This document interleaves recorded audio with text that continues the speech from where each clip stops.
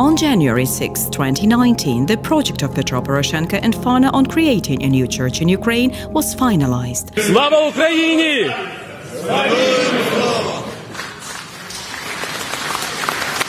January 7th, the first liturgy of the Oku took place in St. Sophia of Kiev, where the presentation of the Tomos took place. This service was conducted for a narrow elite circle of people – politicians, government officials, leaders of radical nationalists. For ordinary citizens, the Tomos was exhibited in the Little Sophia after the service. People stood in the cold in the queue for an hour and a half to worship the document, which, according to the president, the Ukrainians had been waiting for thousands of years. Які тисячі років чекали цієї події.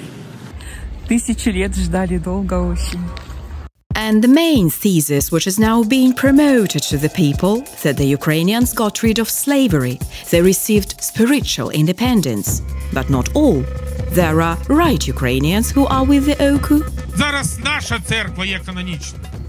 And there are wrong ones, who even have the wrong Tomos, signed by Stalin. А де їх Томос?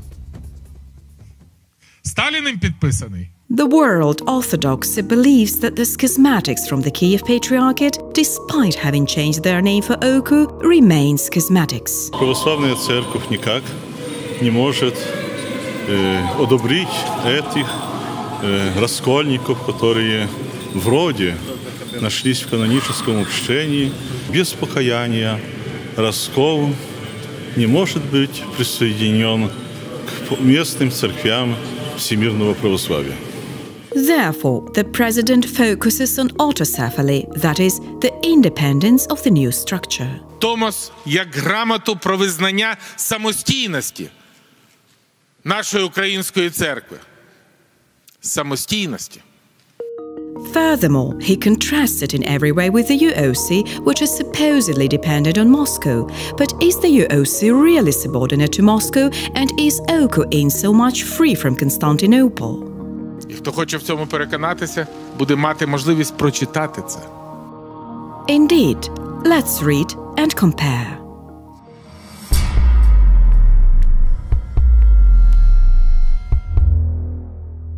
The letter on autonomy of the Ukrainian Orthodox Church of 1990, which can be referred to as Tomos, says, "By virtue of this letter and the power of all sacred and life-giving spirit, we bless the Orthodox Ukrainian Church to be henceforth independent and autonomous in its administration." The same thing is said in the statute of the Ukrainian Orthodox Church. The UOC is independent and autonomous in its administration and organization. The statute of the Russian Church reads, "The governing center of the Ukrainian Orthodox Church is located in Kiev." But this is all theory, and how does it work in practice? The Ukrainian Orthodox Church has existed for more than a quarter of the century. Maybe there were some attempts from Moscow to sabotage the documents, to try to somehow influence, restrict the independence of the UOC? No, nothing like this has ever happened. In the Tomos for the Oku, which is called fully autocephalous and independent, it is written in black and white. The autocephalous church in Ukraine knows as its head the most holy apostolic and patriarchal ecumenical throne. In Orthodoxy, the local churches are absolutely equal. Can one church recognize another church as its head? Obviously it can, but then it is neither autocephalous nor independent. The text of the Tomos reads, "In the case of major issues of ecclesiastical, doctrinal and canonical nature, His Beatitude the Metropolitan of Kiev and all Ukraine must, on behalf of the Holy Synod of his Church, address our most holy, patriarchal and ecumenical throne." Can one church address another church to resolve its church-related issues? Obviously it can. But then it is neither autocephalous nor independent.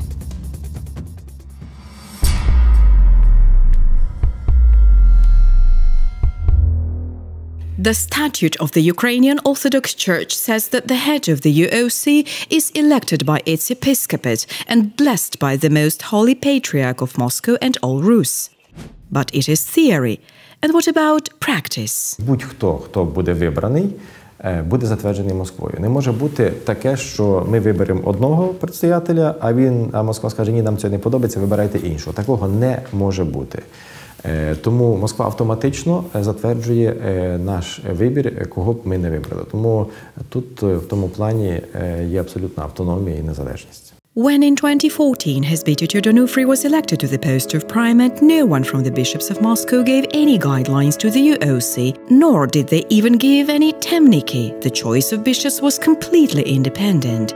As for the blessing of his Petro Poroshenko by the Patriarch of the Russian Orthodox Church, it was just a fraternal message. In the Tomos for Oku, the choice of the primate is not specified in a separate clause, but it is said that in the case of important church issues, Oku is obliged to address Constantinople, while it is difficult to find a more important issue than the choice of the head of the church. Anyway, this is only a document, a theory. What happens in practice? The Oku's primate was approved by Phanar, but perhaps the following, if they are to be, will do without the control of Constantinople? Hardly. 20 years ago, in 1998, the Church of the Czech clans in Slovakia received the Tomos from Phanar. There are no paragraphs concerning the fact that this church recognizes Constantinople as its head and is obliged to address it to solve important church issues. Nevertheless, when in 2014 the episcopate of the Church of the Czech lands elected Metropolitan Rostislav its head, Phanar did not recognize this choice and demanded to choose the one it considered appropriate.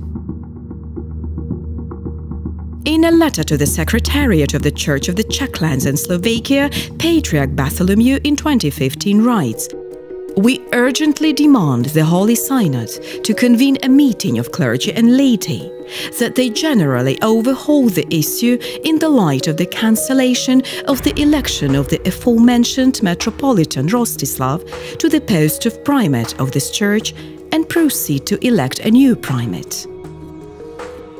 Патріарх Варфоломій навіть написав листи до чеської держави, щоб вони не визнавали митрополита Ростислава, оскільки це обрання нібито є неканонічним. І почалася проблема.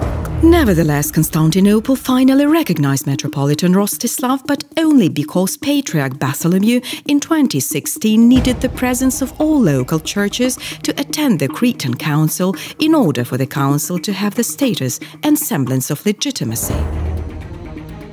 Besides, it must be said that in the Tomos text for the Czech Church there are no paragraphs that would allow controlling the election of the head of this church by Phanar. Those very provisions on the subordination to Constantinople which are spelled out in the Ukrainian Tomos for Oku. Can one church accept guidelines for electing its primate from another church? Obviously it can, but then it is neither autocephalous nor independent. В справи автокефальної церкви не може втручатися жодна інша православна церква, якщо сама ця перша автокефальна церква її про це не попросить. Ми стоїмо фактично перед фактом іншого розуміння церкви, перед фактом іншого розуміння еклезіології, перед фактом вивищення Константинопольського патріархату над іншими церквами.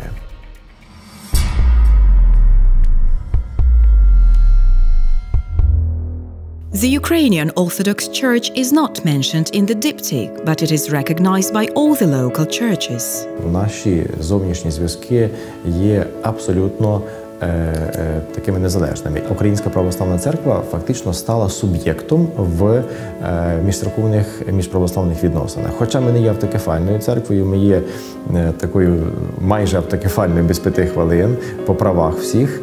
Авторитет УПЦ за ці роки він піднявся, він розширився. In 2014, representatives of 12 out of the 15 local churches came to the enthronement of his Petro Poroshenko for congratulations and fraternal messages. Those who could not come sent their congratulations.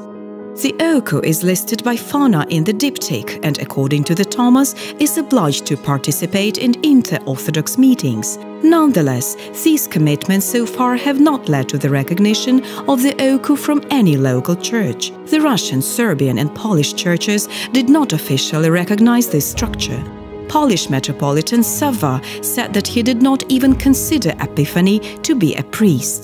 І таку позицію заявив блаженніший предстоятель нашей церкви, уважаемейший Сава, митрополит Варшавский, всея Польши, от имени полноты нашей церкви.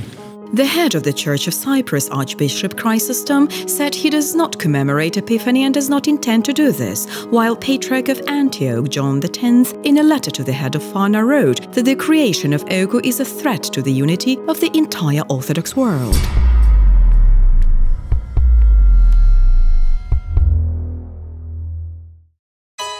Prayer is a conversation between a Christian and God. It is a linchpin of the whole life of the Church. Christ tells us we must love everyone, including those whom we regard enemies. The Church prays for all, good and bad, the righteous and the criminals. To position as an achievement that your Church will not pray for someone is very, very strange and hardly has anything to do with Christianity. One of the victories of Petro Poroshenko in the creation of Oku is that, since it is the Ukrainian Church, it will not make a liturgical mention of Patriarch Kirill, so much hated by him. Що це за церква? Це церква без Кирила. І хіба можуть храми, в яких лунають молитви за патріарха, який молиться з російських військ, називатися українськими? Nevertheless, Patriarch Kirill was to be commemorated. Російського Кирила, сербського Іринея. From the point of view of Christianity, to pray for each person is right. After all, the non-commemoration of the faux patriarch is one of the declared victories of the new independent church. So again, where is independence?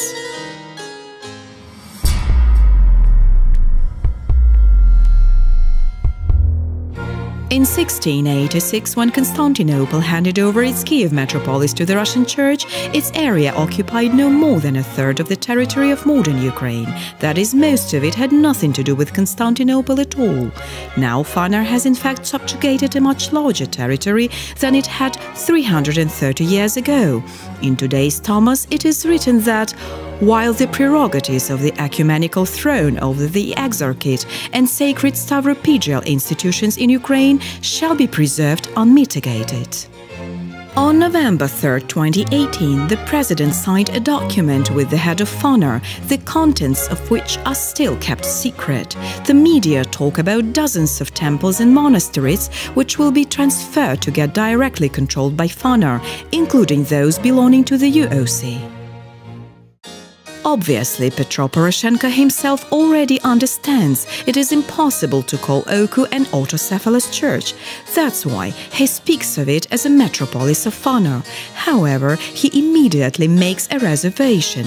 Those who disagree that the metropolis personifies autocephaly and independence are almost agents of Moscow. І шукають, що митрополія – це не є самостійність. Неправда. І не слухайте ваших інструкцій з Москви. Not so long ago, Philaret declared that he did not want to obey either Moscow or Constantinople, that his goal was absolute independence. Якби ми хотіли бути просто визнаними, то ми залишились просто в московському патріархаті. Яка різниця нам, підпорядковується Москві чи підпорядковується Константинополю? А нам потрібна незалежна церква, яка б була незалежна від будь-яких церковних центрів, а була б сама центром. According to the text of Tomos, it is quite obvious that the church created for Ukrainian schismatics is autocephalous and independent only nominally. In reality, it is a structure subordinate to Phanar. As the main achievement of Oku, Petro Poroshenko calls the lifting of the Moscow yoke. Ніхто не здатен зупинити Україну і українців, які знімають ярмо Московської церкви. But the Ukrainian Orthodox Church has never had it, not to speak of the Kiev Patriarchate. Then what kind of yoke can we talk about?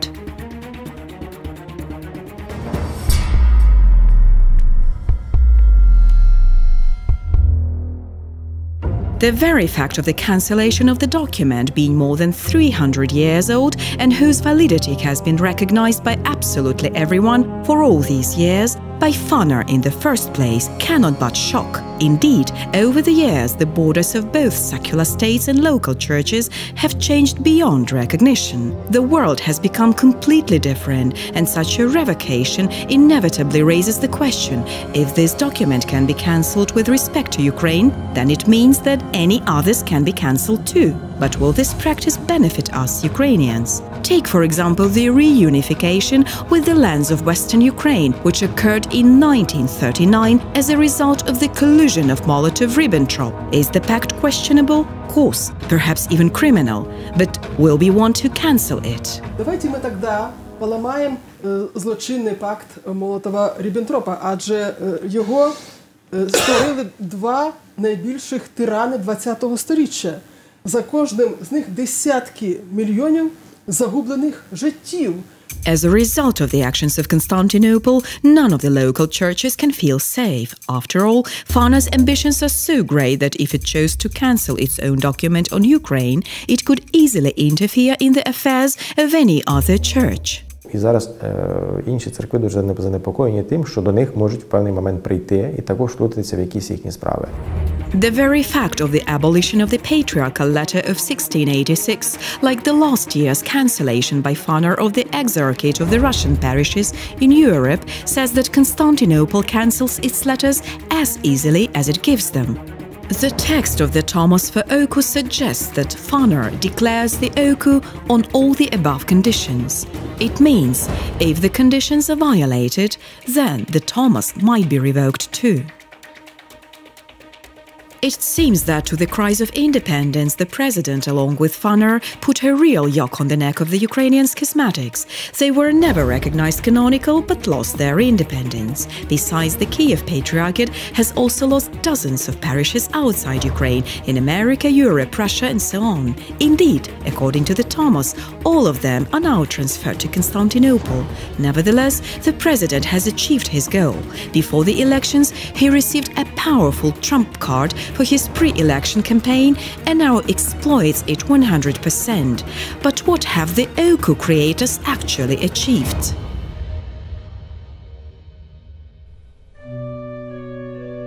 The Church is the body of Christ. If it is built on hatred of the neighbor, this is not the Church.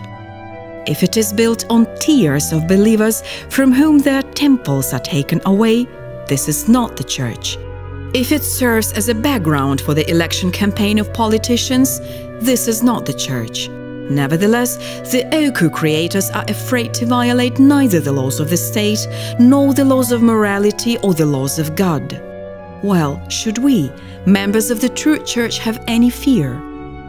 The one that is being persecuted and harassed? We should. This is the blessed time for us, and we need to be afraid not to waste it. The time when we should learn not to condemn our lost brothers. The time when we can establish ourselves in the love of God and the Church. And the time when the sheep are separated from the goats. And we should not be mistaken with our choice.